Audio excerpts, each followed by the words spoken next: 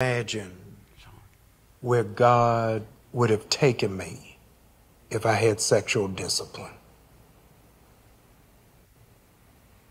I am nowhere near the orbit of what my possibility was if I had self-discipline. My greatest enemy has been me. Not my ex, not racism, not the system. It's been me. And once I have a full scope that I had become a terrorist of self-sabotage, then I had to stop being a Unabomber because I was blowing up my own stuff on people who I knew I didn't want to be with and who wasn't even worth it.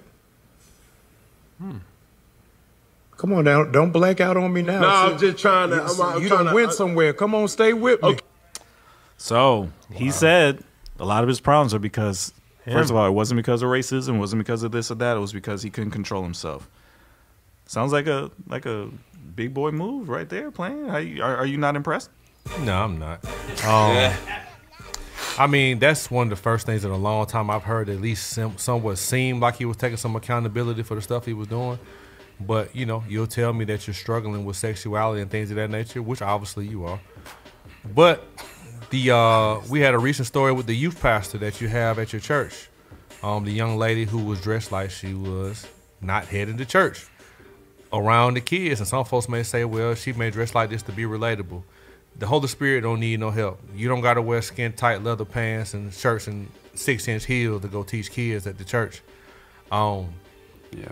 And it's just like, he's a smart man. He see what's going on social media. He knows the narrative that's around his name and why people think critically of him and things of that nature. And he says these things. And I really truly hope that it does start to change, but it's still things currently going on to show that you still have this problem. And another thing, if you were a pastor all this time and you're so aware of this problem that you had, why didn't you just sit down and go get the help that you need? Why would you continue to stay in the pulpit knowing that this is a full struggle that's prohibiting you from moving forward or going to the places that you know God is trying to take you? Why not stop and get the help that you need? Why continue doing that? And the reason why he frustrates me so much, as a black man and a black man in the pulpit, it's already so many stereotypes about us. You look at the flashy suits. You see people buying jets and cars and boats and all this stuff, and the things they say. Pastor coming out saying if you broke, you in sin. Like all this foolishness that surrounds the black church. You look at movies and stuff. The way they depict the pastor, they're gonna have a Jerry curl along with the robe and the and like making fun of us and doing all this stuff. So when you have credible people like a Philip Mitchell, when you have people who've been solid standing in the word like an Eric Mason, when you have a Dr. James Cone and many other black theologians who strive on giving you solid biblical teaching, and then you have somebody who have a huge platform like this and they constantly say things out of their mouth that are ignorant and foolish and do things to make us look bad as if they're only thinking about themselves and what's happening with them and not looking at the larger scope of things and how other people are affected. It reminds me of the story of Achan when after Joshua and them guys conquered the land and God said, hey, don't steal anything, don't take anything, like leave all this stuff. And then Achan took the stuff, and when he took it, Israel went out and they lost the next battle to Ai, a small enemy. They lost the battle. Yeah. Why did they lose the battle? Because one person put his needs and his personal agenda over the agenda of the whole group. Yep. And because of that, he ended up being penalized. Now, I don't want to see this man get penalized. It doesn't give me joy to see this man get tore down and dragged through the mud as a man saying that he's a believer or somebody, a follower of Christ. But also, when I'm seeing you doing these things, leading people astray, you're saying things that are not biblical and solid. You making jokes. You saying, I was in an open marriage, my wife just didn't know. Think about the woman that was hurt in that situation who was trying to be faithful. Like, you're making jokes and saying these things, but as a man who went to, I think he went to Duke University Seminary, as a man who started out saying some like groundbreaking, very intelligent things. I'm seeing as your platform gets larger, you're straying further and further away from sound biblical teaching, and you're affecting a lot of people. You got a whole congregation of a church over there who's subscribing to what you say, and people around the world who listen to this stuff. You got to have some accountability. So yeah, you can come on this show and say, hey, yeah, this is my struggle, and I get that. We all struggling with something. But let me see you really feel like this your struggle. Let me see you sit down and go get some counseling and get some help and let somebody else pastor that church for a minute. Let me see you stop doing podcasts and talk shows and all this kind of stuff if you say this situation is that serious to you that is keeping you from really reaching God's people the way you want to reach them. Why keep going? Because you're doing more damage than you're doing help right now. People are calling you a false teacher. I'm going to put it like this. You got a lot of false teachings. And sometimes you can have a false teaching and not necessarily be a false teacher. You might just have a misunderstanding of certain things. But when you're consistently saying stuff that is not biblical, consistently doing things that go against scripture, after a while, if you're outside the liquor store and you're drunk and you're staggering around, what are you? Right. If you're overweight and you eat too much and you're outside the buffet all the time, what are you? If you eat cheese and you got a tail and you run around and they catch you in a trap, what are you? Like, you got to call it for what it is. So yeah, I see that. It sounds like he's holding himself accountable, but I want to see real accountability on a public platform continuous. I want to see as much consistent damage and foolishness that come out of your mouth. I want to see consistent like positivity. First of all, shout out to Bro Lloyd sending on Biz for the super chat. We appreciate you. Second of all, what if this just happened plain? Like what if he just realized, you know what? The problem is me. I'll just say this. I see his frustration because he still made it about him, not realizing how he affects others. I've known of and known about and known Pastor Jamal Bryant all my life. He's from he was in Baltimore. He started like 15 minutes where he started, I lived. So I had friends, family who all went to that church. I watched him grow from the beginning. And we all knew he was crazy. Like, to be honest, I'm just being honest. Like, the stuff that James sees now is just it's a product of being exposed.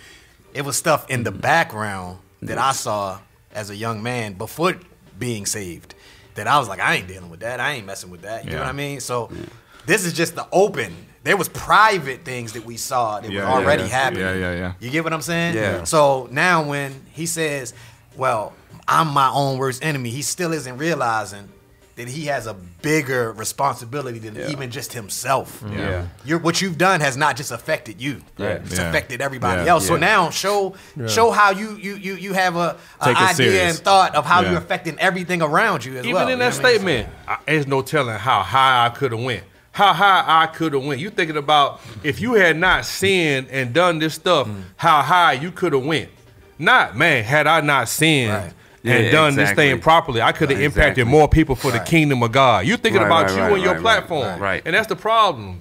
You're being selfish. Like, you're not thinking about the people that you're impacting. And it makes me upset because, like I said, like, we already got enough against us as it is. It's already enough stereotypes out here about our people in the pulpit as it is. People don't take us seriously. You got the man screaming on BET in the middle of the night. You got people with Miracle Spring Water and handkerchiefs and all this stuff. Like, when they think about church, people who don't believe, and they come home from the club at night and they see this stuff on TV, and that's what they think the black church is. Or they always highlight, oh man, he got an Armani suit on, or he bought a plane, he bought a jet, or he said, let's grow weed at the church. Or he said he was at an open marriage, but his wife didn't know. Or he brought Kamala out here to his church. And now they're looking at him like he's the face of the black church. Well, you don't even... Like, why you want to be the face of a black church? That means pretty much we weren't even allowed to be a part of the church as a whole. We had to separate and do our own thing. And you're claiming these things as an intelligent black man, supposedly in a pulpit. I just can't respond. So plain. You didn't disappoint, brother. We picked this topic for you. You didn't disappoint. Thank you. Y'all set me. And James started turning the color of his hat, man. I ain't never seen him. I'll say this too. There's no accountability there because he's confessing to who? Cam Newton? Right? I think he was trying to convict Cam Newton about his life. No, but you don't do that. If you were seriously talking about this is how you feel like you could be doing better, Say that to a brother in Christ. Say that to a real pastor that can hold you accountable to that. Well, he's not saying it for himself. I think he was saying it to get Cam to say the same thing about his life. Yeah. Well, then that's wrong Even because you're just talking. It does apply, but I mean, you got two people. Because you didn't let the clip play any further, but Cam was like, nah. You know what I'm saying? Like, it wasn't a ponderant. It was a ponderance. It wasn't a... I think that was the point, though. I think he was trying to get Cam to think that, hey, some of the things in your life may be your fault. That's dumb. I think that was the point. But I'll say this for Jamal Bryant. I agree. I think he should not be a pastor. Should never have been. It did shock me, and it gave me hope that hopefully God is working on his heart, and maybe he is our brother. It just gave me hope that maybe he might actually be our brother. Only God know the heart of man. He could be saved, but he don't need to be no pastor. Yeah. It feels very business-like. Yeah, that's right. It feels very business-like. You know what I'm saying? Like, it's what James pointed out. You know, I could have been this, I could have been that. You're right. It feels more like business. Like, man, I could have more subscribers on my platform. But I also feel like, too, his audience and his target audience is the lukewarm Christian. Stay like me. Stay like me. Like, let's be lukewarm together. Yeah, again, I'm gonna say it again.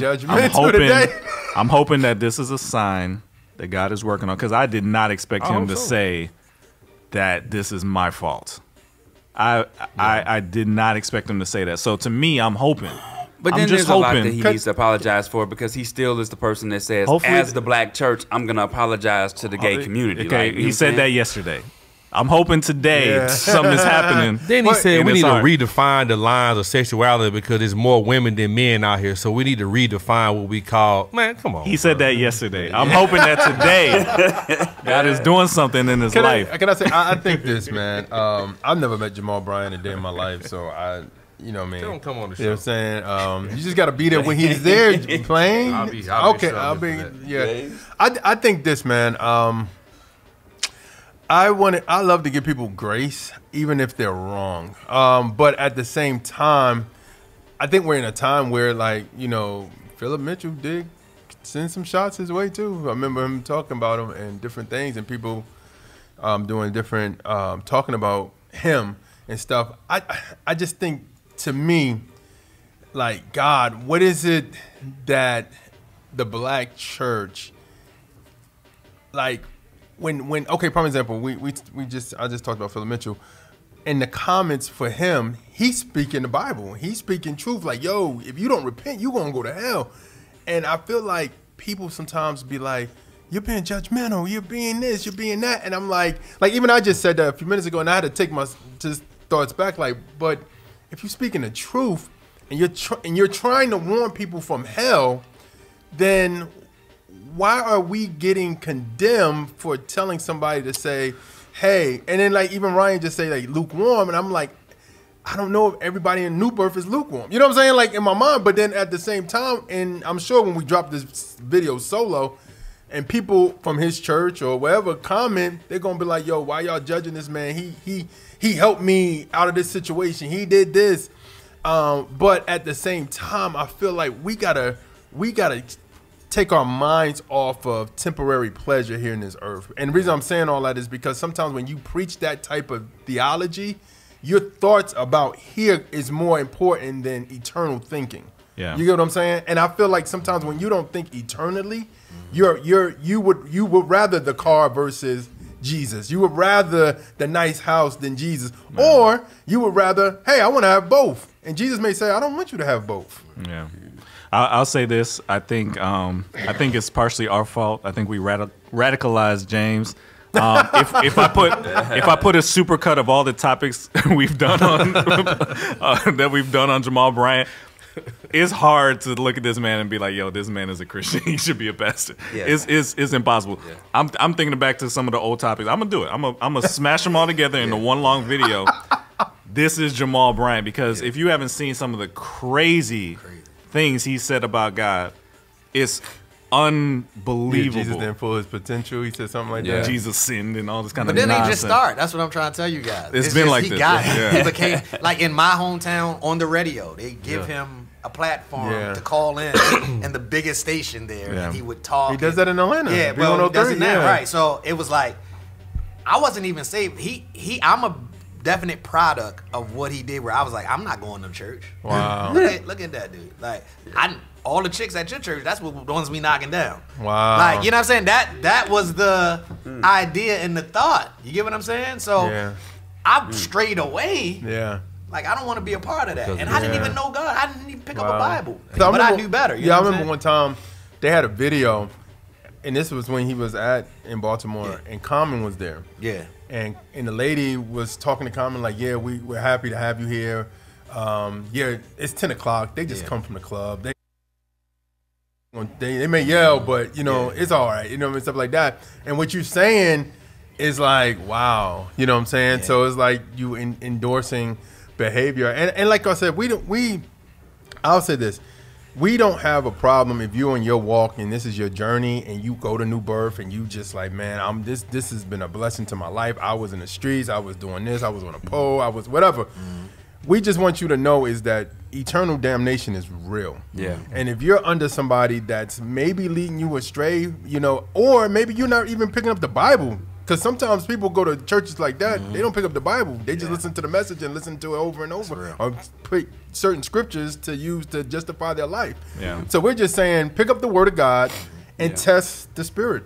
This young lady in the comments said, James, nobody is of good moral character. Like the Bible does say, no man is righteous, no, not one. However, it also said those who aspire to be believers will be under stricter judgment.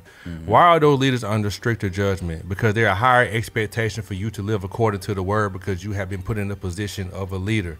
You have an accountability as a leader to instruct people. That's why he set apart pastors, teachers, preachers, evangelists, all these different things to be leaders, to be led by the Holy Spirit to instruct God's people in the way of Scripture.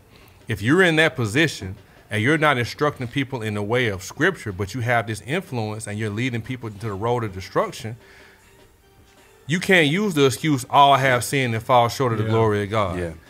Sit down. Yeah. Like, you're not doing the job correctly. Yeah. Like, nobody's perfect. Nobody deserves to be up there. It's by God's grace and God's calling that says, hey, I'm going to put you in this position, and you walk humbly, in fear and trembling, with a reverence for the Lord, and you study his word to show yourself approved, a workman needing not to be ashamed, rightly dividing this and teaching this. Like, you don't go up there and just say whatever comes to your mind first, and the people of God are at your mercy when however you feel and whatever you think that day. Right. So you can't come to me and say nobody has good moral character. Of course, the scriptures say that. However, God is still calling people to do ministry, and if you're not meeting those characteristics properly, you don't need to be up there. You are not allowed to talk to God's people anymore. You've proven yourself to be untrustworthy. He should not be a pastor. I do hope he becomes a Christian. Jesus. But he should not be a pastor ever. Yeah. And I wasn't talking about the New Birth congregation. I was really talking about the audience of people that are drawn to him. Like, he makes lukewarm Christians feel good about themselves. He makes them feel like, I can stay in this place of complacency and I don't have to change. And that's what scares me the most, is that you got people who are delaying their salvation, delaying, really coming to Christ because they're listening to what you're saying and being led astray by it. Or they're further behind in their walks because they're not turning off what you're saying and picking up the word and getting it for themselves. I'll say this. I think that we placed our concerns. We have the concerns, and we're not coming from a place of a judgment because he said one thing. I think we're coming from a place of, over time, it's been things that, one, like you heard, but not even you heard. We just had clips where we just, like you said, like back-to-back clips of just him saying stuff like, yo, I want to do this or do that. These are not misunderstandings. We didn't misunderstand him. And we don't have no hit list to get nobody. Somebody could be like, yo, y'all did this with Kirk. Y'all don't do this to the white people. Like, this is our culture, quote unquote. We're black people. So when we see stuff in the culture, we're looking at it from a biblical lens and like, yo, that doesn't seem right. Yo, what about this? What about that? Are we perfect? No, we're not perfect. But at the same time, you have to see stuff that you see and going, this doesn't seem what the Bible talks about. You know what I'm saying? The Word of God says, one man has one wife. Like you should delight in your wife. You should love your wife. You should do these things. You should not talk ill about, not ill, but like you shouldn't like say stuff that contradicts what this talks about. You know what I'm saying? What the Bible talks and about. Joke about it. Or I just feel like we're just placing our concerns. James is placing his concerns. You know what I'm saying? He's saying based on biblical scripture, what a leader is, he doesn't fit the criteria of what a leader is based off the word of God. And I think if you're watching this and you're saying, judgment, we all judgment. I would say look at the scriptures, go in the word of God, or Google what does the scripture say about leaderships and what a biblical leader is like. Yeah. Study yourself approved. Especially in this time we're in now, you gotta study yourself approved. Because if you don't, then you're gonna be swayed by anybody you see. Especially we're in the era of your ears tinkling. Like if somebody's saying something I like, I'm gonna continue to go to that person I like. You know what I'm saying? So all we saying is study yourself approved. If somebody doesn't have good character, if any of us don't have good character, I'm sure we would say stuff about But that's the problem. This is not bad character. This is bad preaching. Yeah. He's teaching people the wrong thing. Yeah. Right. Yeah. He's saying false things. Yeah. Stop doing that. It's false doctrine. Yeah. As a pastor, I definitely consistently. Yeah. There's a lot of people who have bad character, and God could help you through that. Yeah. But you're intentionally telling people things that are wrong. Yeah. That's wrong. You can't do that. And we are in the ATM. And the church, hey, that church has been wild for y'all. Been wild for a long time. Yeah, this is not the first pastor that there's been a problem. Y'all need to get him out or shut it down. Shut it down. Get him out or shut it down. You know the Baptists. I'd rather shut it down before I have a synagogue of Satan. But you know how the Baptists, when you're part of the Baptist convention, it's not like it's a vote in. Like he got voted in there. You know what I'm saying? Yeah. So I mean, at the end of the day, it's one of those things where it's a lot of people have been voting wrong recently. Get him out, shut it down. Get him out or shut it down. Y'all guys said it though. It's the people. Yeah. It's the people, bro. Yeah. It ain't just the leader. The people put him in position. If you make me feel comfortable in my sin, I'm gonna keep coming here. Yeah.